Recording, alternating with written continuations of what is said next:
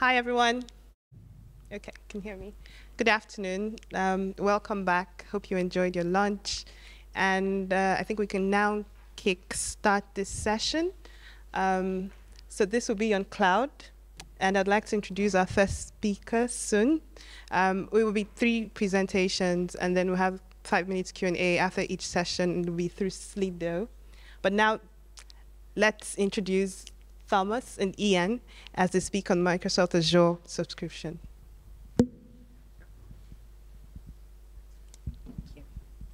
Thank you very much. Hi, everyone. Thank you for coming to this session in our talk. So I'm Tomas Lazauskas, and I'm a research computing team lead at the Turing. And together with my colleague Iain, we're going to talk about the RC tab. It's our own developed Microsoft Azure subscription management framework. So research computing team is part of the REG team, research engineering group at the Turing. And what we do, we not only do this cloud management for our researchers, we also help our researchers to develop their solutions, as well as work on our own projects, such as RC tab. To start with, I would like to talk about why cloud. So Turing is in a quite fortunate position because we have access to quite few tier 2 HPC machines in the UK. However, for more general compute needs, we chose to be cloud first. And there are a couple of reasons for that. So one of the key benefits of using cloud is that researchers can rent the equipment, but they need almost instantaneously.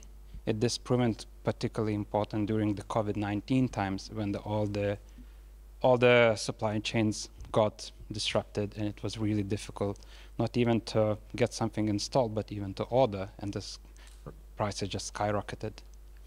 Also, many of the support duties that are quite burdensome are taken out of our hands, so we don't need to worry about the installation and maintenance of the hardware, and sometimes even the underlying OS. Also, cloud platforms provide hundreds of various tools and solutions to researchers, so it helps researchers to focus on their research rather than thinking about the computational environments. And also, cloud platforms provide easy and secure ways of sharing research data, which also proven to be very important during the hybrid and remote working.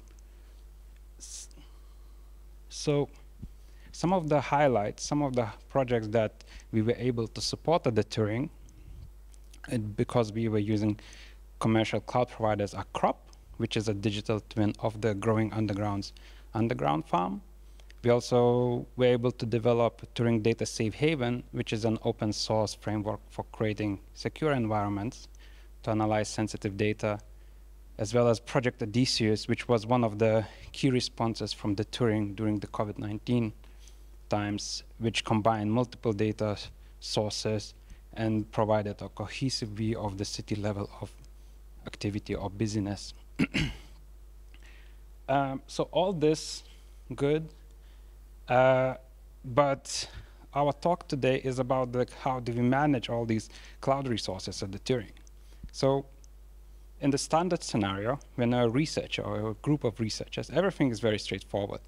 You take your credit card, you go to one of the cloud providers, say, please give us some services, you get billed regularly, and everything works quite well. Things get more complicated, for example, when in the situations that we have at the Turing, when we have hundreds of researchers requiring hundreds of accounts, and all this usage must be paid by one organization.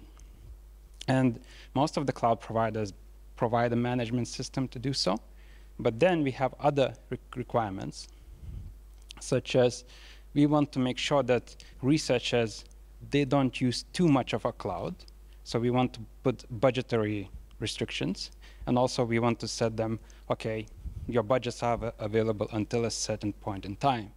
And we apply use it or lose it policies. And this is where things get complicated, and not every cloud provider provides such a system. And to make things even more interesting, some of the researchers, they said, okay, we understand that you have limited amount of money to pay for the compute. So how about we come together and help you? We're going to pay partially for the compute usage. So we need to create a system that would support these kind of scenarios. And over 6 years, since we've been using Microsoft Azure mainly, we had to change the underlying management system 3 times. So it means that every time the system changes, we have to recreate all the tools needed to support this fairly complicated model. And just to iterate, none of the systems were able to provide all the needed functionality to us. For example, if you are familiar with the Education Hub management system on Azure, one of the things that you can do that we previously used this one is that you can set budgets and expiry dates. However, everything is done through the web front end. And there is no notification service, no API, and it's proven to be that it takes a lot of management time from us. And then what we did is that we use our REC skills and developed some of the apps to help us with it. So we developed one of the tools called EduCrawler, which crawls the Education Hub portal, collects all the information into database, and an EduNotice system that takes an action based on the collected information. So if you're using Education Hub at your organization or your team, please see these tools and just don't make the mistakes that we did. And recently we moved to a new management system, again, which is called Enterprise Agreement. And this system differs from the previous one is that we have a chance to use multiple admin accounts.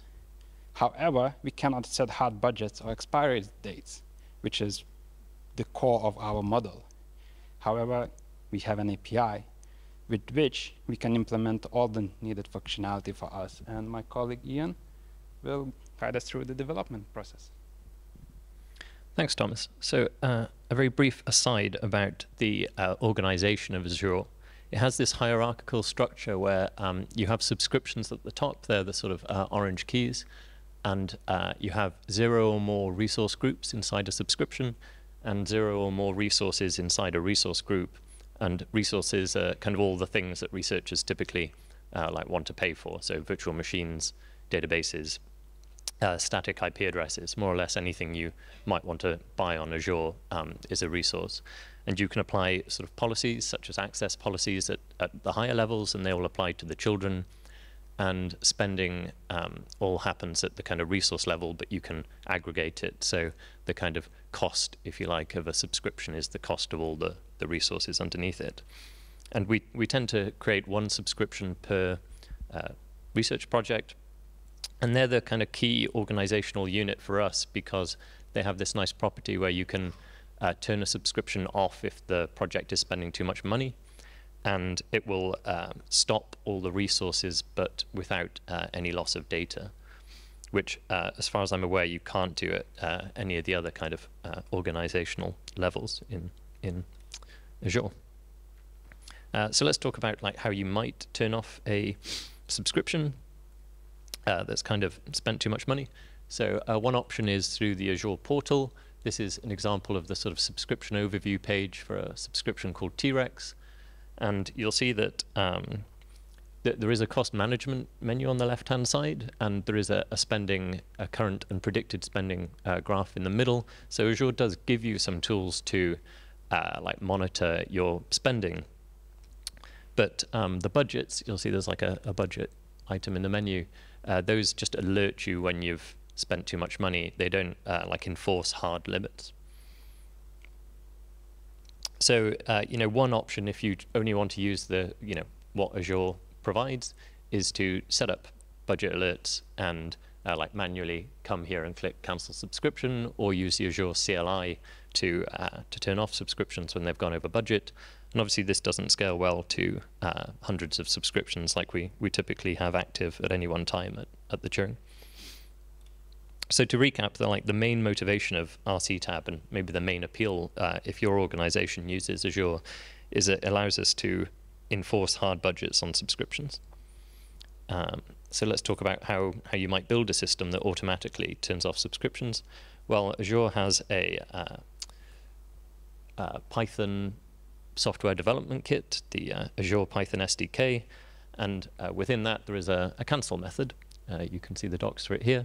And so, the long and the short of it is you call the cancel method from some Python code. RCTab is all written in Python, and you turn off your subscription. Obviously, you'll need somewhere to host this code, because you don't always want to be running it locally from your laptop. So we're better to host an Azure management system than on Azure itself. So we can deploy our code as a function in an Azure function app. And the controller function you see on the screen now, function apps are Azure's serverless compute offering. So they're kind of comparable to AWS Lambdas or Google Cloud Platform functions, if you've used either of those.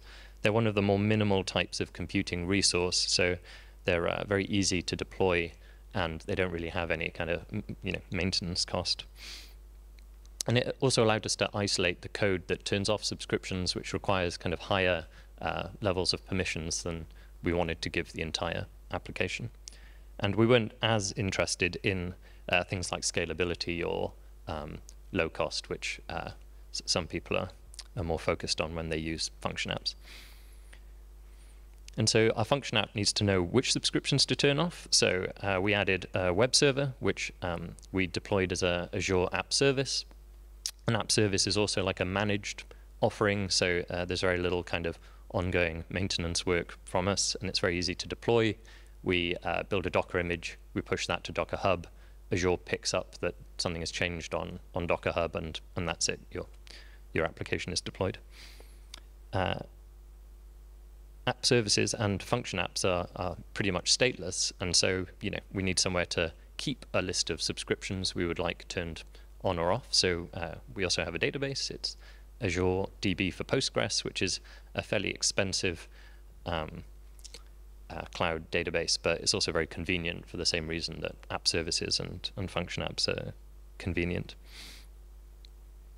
And then to work out what should be on or off at any particular time, we added two extra functions. One of them, the status function, collects the state, so more or less just on or off or permanently deleted of all the subscriptions that we have at the Turing. And another one, the usage function, that collects basically what every function has been spending over the last day.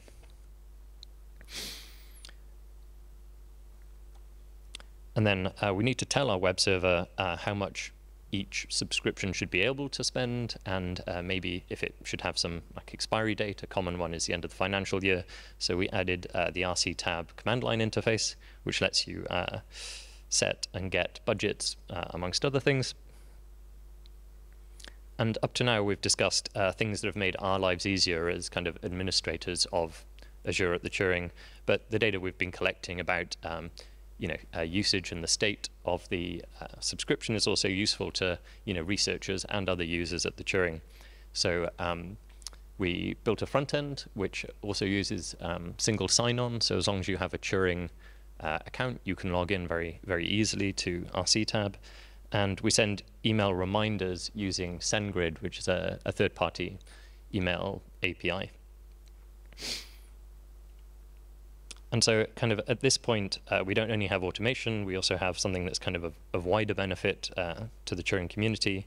And the feedback we've had has been very positive, and people have said that they found our front end to be simpler and less intimidating than Azure Portal is.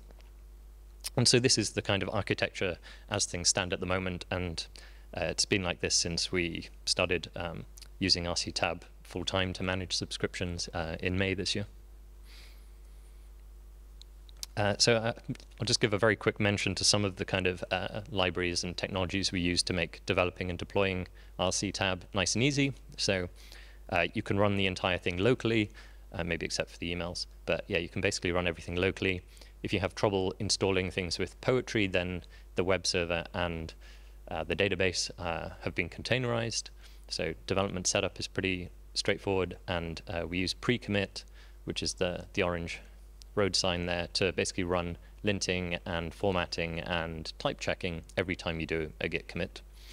And then when you open a pull request, we run all the unit tests in GitHub Actions, and if they pass and you merge into the main branch, then we automatically deploy RCTab. So there's kind of very little developer involvement needed to deploy a new release.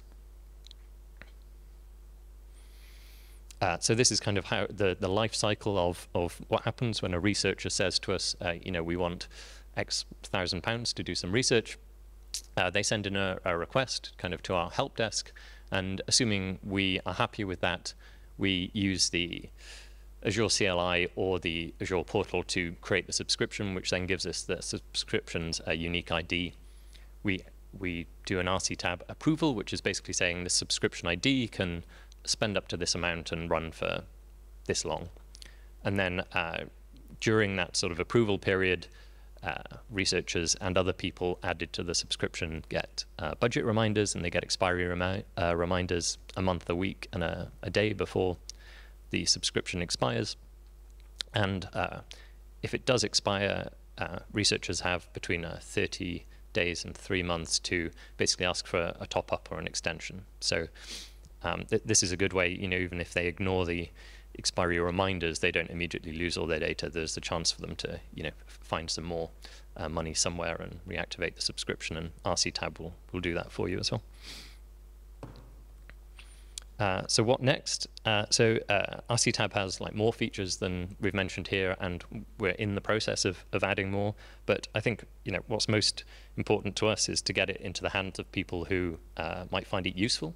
So it isn't, the repos aren't public yet, but our long-term plan is to make this open source. And before then, if you think it would be useful, drop us an email at researchcomputeplatforms, all one word, at turing.ac.uk, and we'd be very happy to share it with you. Thanks to Pam and Fede who have worked on this, and thanks for listening. So if there are any questions. Thank you.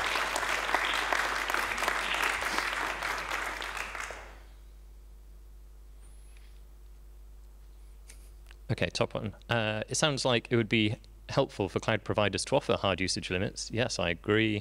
Do you have any insight into why this is not offered? I think you might, Thomas, have actually asked Microsoft. Have you ever? Yes, and so some of the management systems, they provide hard limits, and some of them don't. So what we're using is the standard system, which just doesn't provide it. They said that it's in development, and something to look for. Right. The next question is, what is the origin of the name RC tab? Well, RC stands for research computing. Tab is something that you open in the bar. Iain? Thanks. How does the actual payment work? Do you get periodic invoices? I think there may be the option to prepay. Correct me if I'm wrong, Thomas. Certainly, I think we prepay for reserved instances. So we say we kind of want to reserve this many virtual machines to be used at kind of a discounted rate, because we're kind of committing to using them in some sense. But I think, yes, we get billed monthly for everything else. Is that right? Yep, that's correct. Sorry, yeah. Would you recommend a lone researcher uses a credit card to acquire cloud resources? Because then that might make them sort of liable for the spending. Well, like with everything else, we would recommend that a lone researcher, they're still part of the organization. So I would say that they should talk with their organization and then get the support needed to sign a contract with the cloud provider, so they don't have to put their own credit cards or so. And just to emphasize, our tool that we developed also could be used by lone researchers. So if you want to manage your budget and don't want to spend, make sure that you don't get a really big invoice to your credit card, yeah, please get in touch. Do we have time for one more question? Yeah. Are there similar hard budget solutions for other cloud providers? I don't know for sure, but I did ask someone that works for Amazon recently, and they said they're not aware of any. I asked that, and I guess the follow-up is, could RC tab be used or adapted to other cloud providers? I think if we could gauge the interest and there was enough, I suspect that it could. like the overall kind of model of just checking how much has been spent using a CLI to kind of dictate how much should be spent and for how long. I think it could be applied to other cloud providers. I guess that is contingent on them having some sort of SDK that lets you do that programmatically, because I think previously we've looked at solutions that use Selenium or some other sort of way to interact via the browser and automate things that way, and obviously that's just inevitably fragile. So this is a lot of time investment into a specific cloud provider. True. Do you worry that you may fall prey to vendor lock-in? Right. So to answer that question, we've been in a fortunate position again. So for 5 years, we had this sponsorship from Microsoft where they donated $1 million a year, $1 million US dollars a year to use for cloud computing. So we kind of a vendor locked in because researchers are more used to their environment. However, we are taking the approach that we should be multi-cloud, and then we offer our researchers access to cloud and to Google Cloud and AWS. So we trying not to be vendor locked in, and just to make sure that we offer services that are fitted to the researchers' needs. Someone has asked how much it costs to keep RCTab going. I'm glad you asked, because I did look this up last week, and it's about 130 to 140 pounds a month. But that was because we had some performance issues with like our previous database schema, and so we had to upgrade to a more expensive database. And as I mentioned, Postgres for Azure is quite pricey. But I think you could get away actually now with moving back down to the basic tier, which I think is 30 or 40 pounds a month, and the storage does like dominate the overall costs. So yeah, for us about 140 pounds a month, but I think you could easily half that or something using the basic database tier.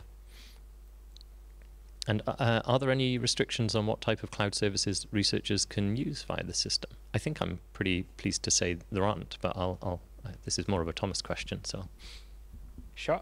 So that's one of the key reasons why we developed RCTab, is just to make sure that we can allow researchers to create all the resources that they need. We just make sure that they just don't overspend. Right. The last one, just to make it. Would you recommend this approach for a university aiming to offer cloud services to researchers? Yes, absolutely. Please get in touch. Very happy to share the code, and I think that this is what the RSC community is about. It's just if we develop something and we think that it could be beneficial to other groups, so we are really keen to share that. Right. Thank you very much.